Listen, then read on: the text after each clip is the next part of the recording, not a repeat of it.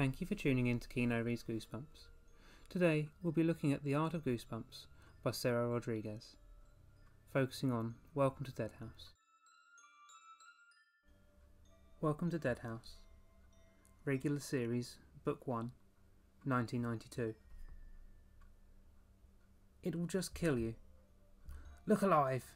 Amanda and Josh think the old house they've just moved into is weird, spooky, possibly haunted, and the town of Dark Falls is pretty strange too, but their parents don't believe them. You'll get used to it, they say. Go out to make some new friends.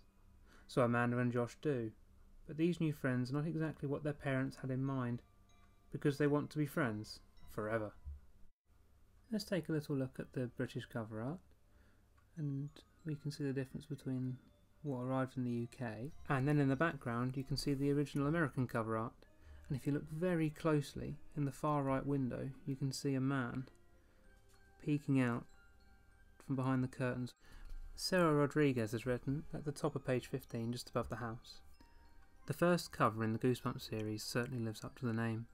The low angle looking up the broken down stairs to the open door gives the appearance of the house looming over the reader. The orange glow coming from the door and window are as ominous as the unsettling figure barely visible in the right window. There is no mistaking it. This is a horror book. Dare the reader enter. And lastly, but by no means least, I'd like to draw your attention to the pencil sketches.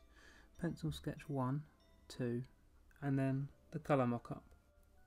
I'll leave you to enjoy those for a second.